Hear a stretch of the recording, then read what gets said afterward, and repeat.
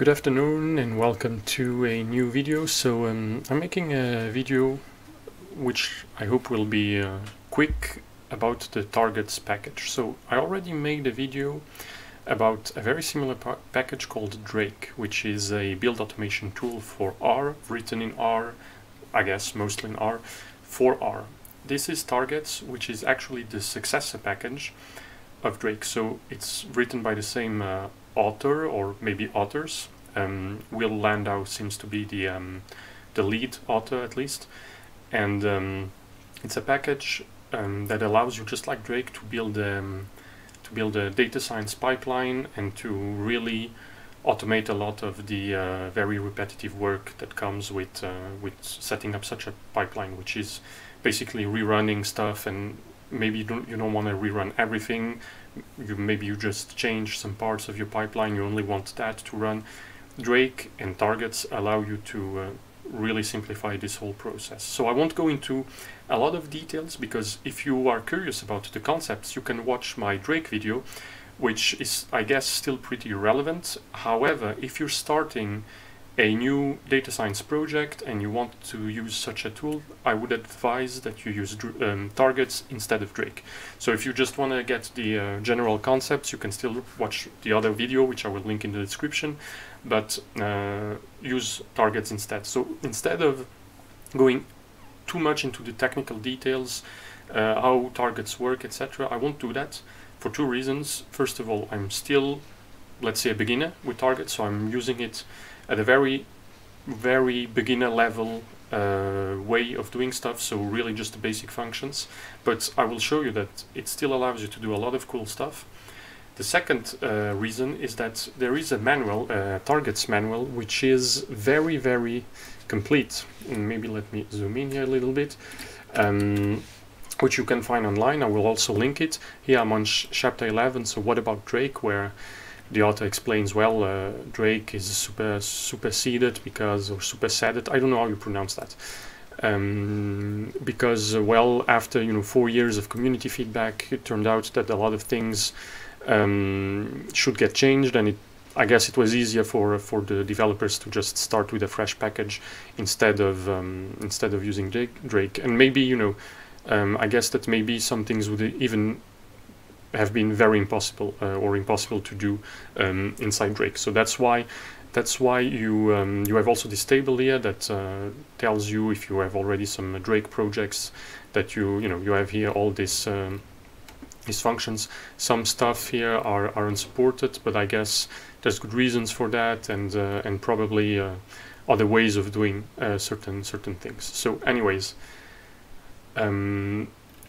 also read the manual if you're really interested, of course, because I won't tell you anything that isn't in here. Maybe one little trick that I am not sure is discussed, to be honest, but which I found quite useful, which is reusing the targets that you create in one pipeline into another, and I will explain why that might be useful.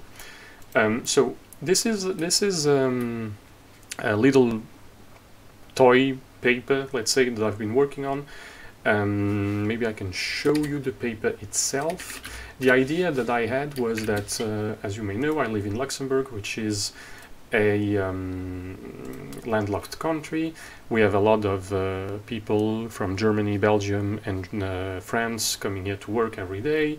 And of course, we cannot really, just close our borders. That doesn't work like that, especially in, in the Schengen area, which we are part of. And it would be probably very counterproductive in our case. So the issue with that is that I argue here in this paper that we cannot, as Luxembourg, this little country over here in the middle, we cannot take decisions alone. We have to consult with our neighbors. So these are the neighboring regions. Okay, so you have the Belgian region here on the left. In the south you have the French region, and here on the east you have the German border regions. And all of this constitutes what we call the greater region. Okay, so the greater region right here. So we would need ideally to collaborate. We're trying to do that. It's not always easy because when things are going rather well in one region, things might not be going well in another. So you know it's very difficult to coordinate the policy responses. So, however, I show here that well, if you look at if you take 4 features and you want to predict. So this is the daily positive cases in Luxembourg, right? If you want to predict this red line that here is in the test set, well, you can do that very, actually I was really surprised, very well, using as features weekly positive, and this, well, lags of weekly positive cases for France, Germany and Belgium, for the border regions of France, Germany and Belgium, as well as Google mobility data for Luxembourg, which I use here as a kind of proxy for lockdowns. Okay, so we can see here this spike here in around April. That was the first lockdown in Luxembourg. So this is the percentage change in hours or time spent at home. So here you see that there's a huge spike, and here again around Christmas there was kind of a soft lockdown. So you see here this spike again. And what it turns out that indeed, the features, these features, the lags, 3-week lag, 1-week lag in Germany and 3-week lag in Belgium are quite important, especially the lags in Belgium. And I kind of use that as evidence to suggest that we should work together. This is more of I mean, it's not part of any project or work-related project or anything like that. It was more, I wanted to do 2 things with that. First of all, I want to learn about targets. I wanted to see if my intuition about this landlocked country, being kind of in a situation where it would be very difficult to control, if that would turn out to be okay. And I wanted to write a paper using open source software, open data, make it completely, freely available. So I want to kind of do this project, and in the end I'm quite surprised by the results, I must say. I wasn't expecting that to work so well.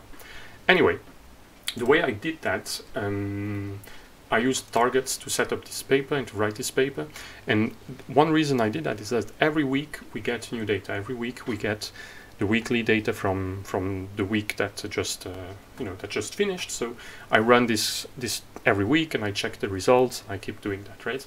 And I keep writing whenever I find time and motivation. Anyway, that's not really the point of this video. The point of this video is to show you that I set up this project using here a targets file. So a targets file, at first you start with some, you load some targets, tar types, which I will explain what that is, some functions. I will also show you that. Here I set this thing, but I don't think I'm still really using it. That's kind of to build your targets, in parallel, but not really using that yet because it goes very fast in my case here. So I load my packages, so I load all of this, and then you create a list of targets. So here I download the data, so I build this package with this function that gets me the data, the weekly data for all the regions. I save this in the QS format, which is, I guess you could say it's some kind of beta RDS format. So if you don't know what RDS is some kind of compressed format that allows you to save R objects, and this is available in base R, and QS is better because it's faster. I'm not sure if it compresses better, but it loads and writes much faster. And then you build your stuff like this. So for example, this is a map, okay, that I built. So this is the name of the object, and this is the function that builds it. So here this function does not take any arguments, and it's inside my functions script. And I will show you this function later on. Then I do all this stuff, right? This is my normalized data. So here I have this function that normalizes the data, and every target, or not necessarily every target, but targets can depend from each other, right? So for example, this normalized monthly data depends on 2 targets, depends on the raw weekly data and on the population data. Population data you see over here, and raw weekly data you see over here. And this, all these dependencies will be automatically managed by targets. And let me show you how that looks like. So I load By the way, if you're curious about my editor, so this is a question that comes very often. This is Spacemax. I wrote a blog post about it, and I made a video about it. So you can look for those things if you're curious. Anyway, let's load targets. So if you see here, my editor Spacemax automatically sets the working directory to the folder that I'm working on. Okay, so let's take a look at the files I have. So I have this targets file, which is the file you're seeing here on the left. Oh no, sorry. This is targets.r that you're seeing on the left. Targets is where the targets get saved. So all these QS things, all these objects get saved in there. Then I have a data folder which contains some data, which I don't think I use now. That was when I first started the project. I don't think I use that now.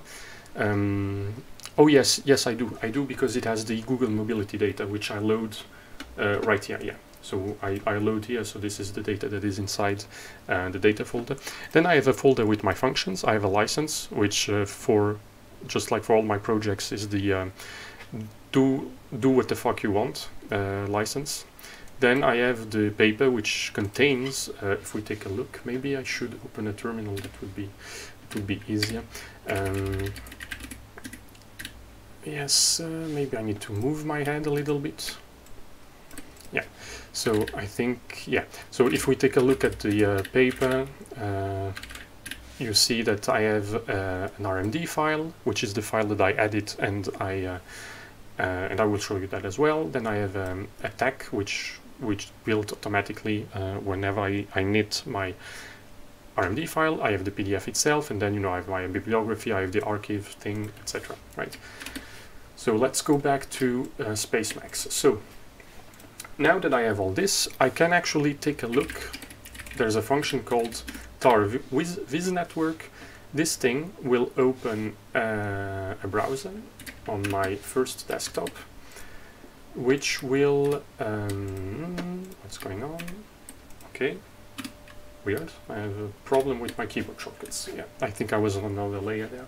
So this is the network of all the different objects, right, that that constitute the project. So here there's this function that I don't use anymore, which sits here all alone.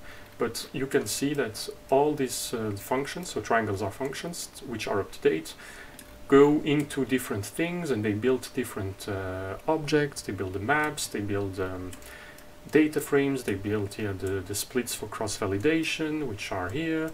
Then I have some training data, I have some workflows for some tidy models workflows for my models. I have a model table, I have the predictions, etc. And then this all goes into the paper. Now, that's the first benefit of using targets, is that imagine keeping track of all this in your head, and imagine having to, whenever you imagine you just, I don't know, you update the splits, you change something there, you would need to know that you have to rerun everything that depends on that. So this thing, and then those things, and then this and that. Well, it would be a huge mess. So this already simplifies the process. Whenever one target is not up to date, so imagine that I remove something, not at the beginning, because I don't want it. I mean, it runs fast, but I don't want to spend too much time. Maybe I will just maybe I will just remove plot var imp. So I think there was tar delete, so this will delete a target, so plot var imp.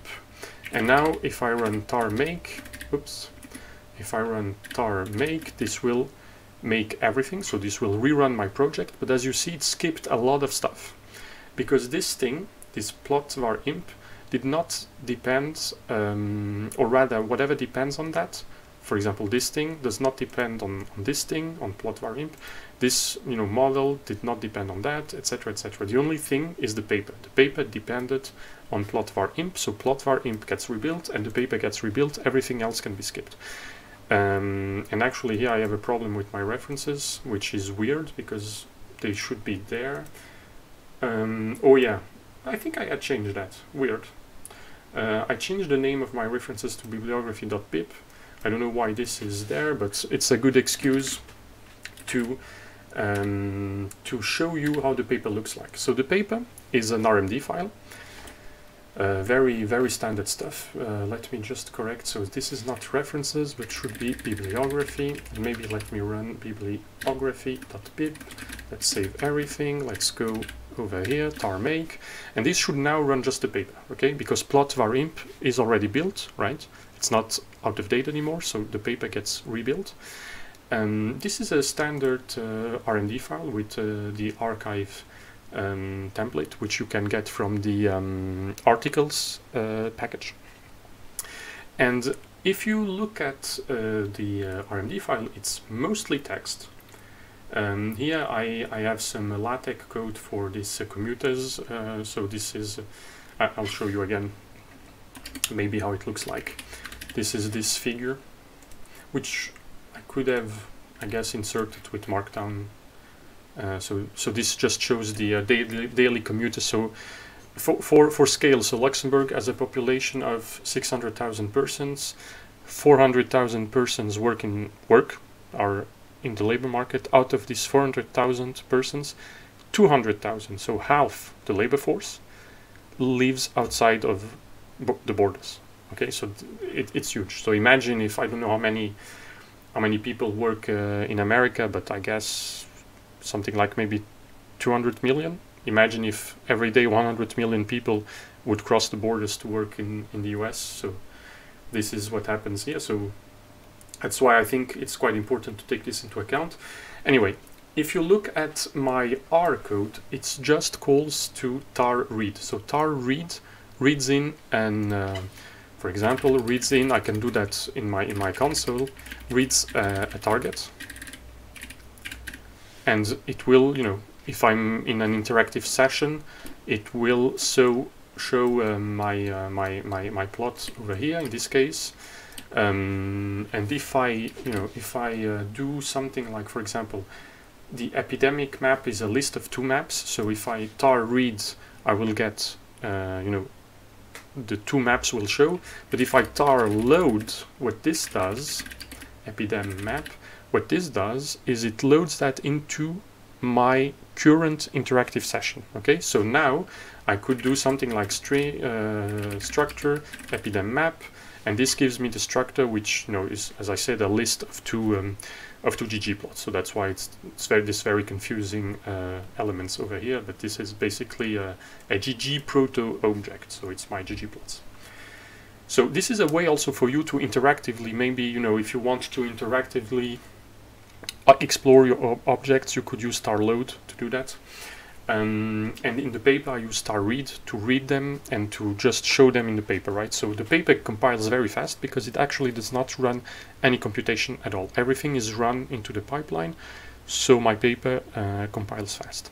Now, what I also find very important, I'm not a scientist. I was one in a previous life, but I don't. So I work in science, if you want. I work for the Ministry of Higher Education and Research in Luxembourg, so I work a lot with scientists, and I still enjoy, of course, as you know, working on my blog and working on my videos. I still enjoy exploring data, working with data, and it's also part of my job, actually, to do this kind of stuff. So, but I don't do like research, and I don't necessarily, it's not something that that is part of my job description. It's not something I do, writing papers, doing research. But I wanted to try this stuff, and what I also think is quite important is if you're working on a paper, of course, sharing your results via paper is the thing you have to do as a scientist. But what I think is also quite important is trying to share your results with an even wider audience, and maybe not necessarily your results as such, but kind of your methodology, kind of your code, etc., in a blog post. I think it's super important to write blog posts, and what I think is really neat in the R ecosystem is that you can go from this paper over here to a blog post very easily. So now let's imagine that I want to write a blog post about these results, which I did, by the way. I will also link it if you're interested. You can read that. I will show you how my blog post looks like. It should be this thing. So this is my blog post. Now, the problem if you write, your blog post using Blockdown is the environment. If you remember, if now I run Blockdown serve site, right? To compile this into my website, to compile this post, my the session here will be started in the directory of my blog. So this will not find all my nice objects, all my nice target objects, because my nice target objects are, I was on a wrong layer, my nice target objects are in this folder, and this is not the folder where I have my blog. This is the folder where of my paper. So this is an issue. Okay, so how can you run this and compile this while getting the targets, which are saved, by the way? If I show you, so let's if they are saved over here. So this, if I go into objects, this is where they should be. So these are all my objects. So how can I get to those objects and use them and show them in my blog post? Because I don't want to rerun them. I don't want my blog post to set up the exact same targets pipeline. That would be a waste of time. So what I want to do is, let me maybe zoom in again. What I want to do is, in my R code, I want to reuse my targets, and this I can do with this thing, with R. With R is a package that allows you to run an expression, a function, or whatever you want, either with an environment or with, in this case, a directory. So this, what this kind of does is it internally, right, goes into this directory and runs, oops, didn't want to do that, and runs this thing, runs targets tar read epid curves. So this will read in my epidemic curves. And then the same over here, this reads my plot mobility, and using that I can very easily set up my pipeline to compile my paper. And then if I want to write maybe a blog post, or I want to, I don't know, do something else, I can, using with R, still go into this project and get the objects I need without needing to copy and paste the whole pipeline, which would be a huge waste of time. So to summarize, to conclude this video, I would highly recommend that you learn tools like targets or Drake. Well, targets rather than Drake now.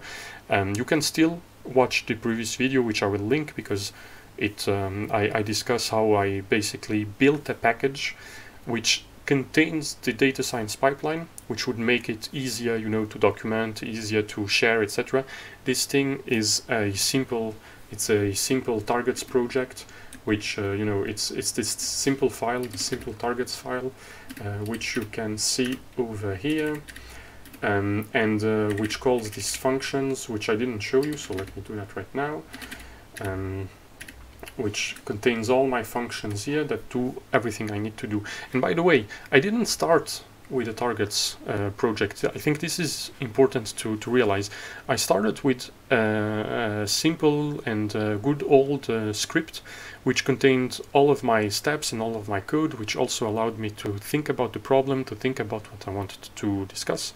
And then when I started to get something that started to look interesting, this is when I started refactoring the code and putting everything in this targets way of, or targets pipeline, let's say. And actually, you can even look, you can even still find down below that I still have, yeah, I still have some old code, as you see here, that is commented, that is basically the same which I have up here, but in a, you know, without using targets. So to conclude, learn targets. I think it's quite useful. It saves you a lot of pain, because you can also then you know, go back and to look at previous compiled objects, just like in Drake. It makes it, I think, also easier to document, because someone that is interested only needs, if you use very explicit function names, you almost wouldn't need comments, because you can quite easily see, okay, this gets the data, this gets the population, this does this, this does that, and then plus if you're looking at the network, which is here, this really makes, I mean, it might seem confusing at first, but it's better than having nothing. Because then you would need to somehow write some documentation to discuss this. At least here you get it for free, right? So I would highly recommend you check it out. So I will link all of that in the description. And well, I hope you enjoyed this video. And if you know, if you have some questions, or if you want me to explore something else, let me know. I might just do that. So have a great weekend.